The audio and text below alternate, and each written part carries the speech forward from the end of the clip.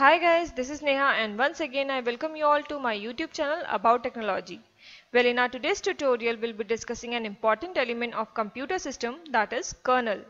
Here I will notify you about where the kernel is located on your system, what is its working process, how to know what version of kernel you're using, and whether you are allowed to update your kernel or not. So without further delay, let's get started.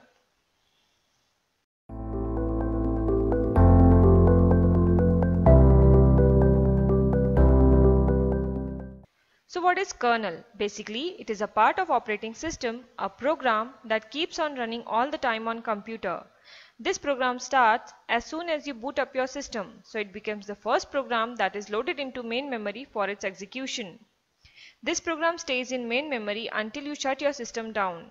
Now, you must be wondering that why do we actually need this kernel? Well, it acts as an interface between applications and hardware of your system. It helps applications by providing resources that they require for the successful functioning. Now let's move toward the functioning of kernel. We all are aware the first code that executes when the system boots up is the bootstrap program, which is located in read-only memory of your system, that is ROM. It is the bootstrap program that initializes the operating system of your computer. For this, the bootstrap code first identify and place the kernel into the main memory of your system and start executing it.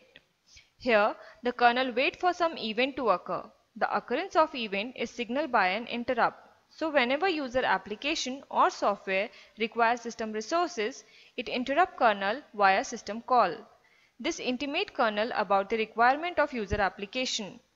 The kernel then communicates to hardware about the services that user application require and provide it to them. The kernel is even responsible for checking out the memory space for proper execution of application program.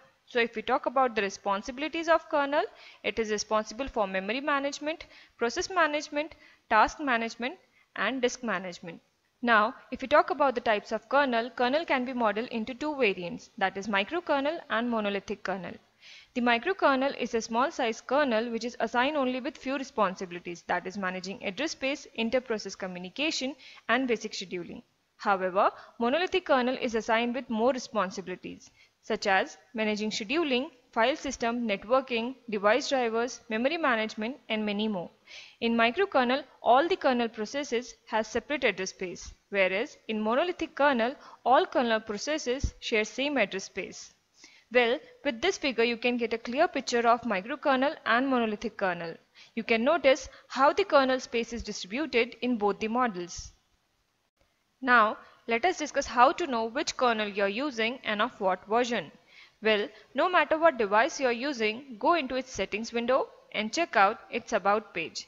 Every detail of your device is mentioned there along with the details of kernel. I think most of the users use Windows 10 operating system, so here I will tell you how to identify kernel version in Windows 10. First, open your system's setting window. There you have to click on System.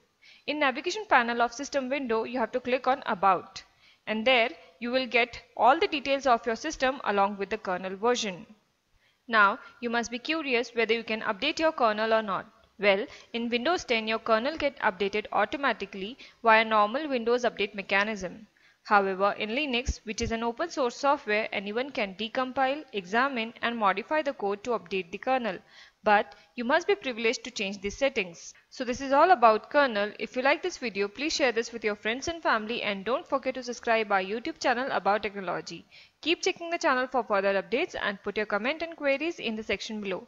We'll be back again soon with a new video. Till then, take a good care of yourself.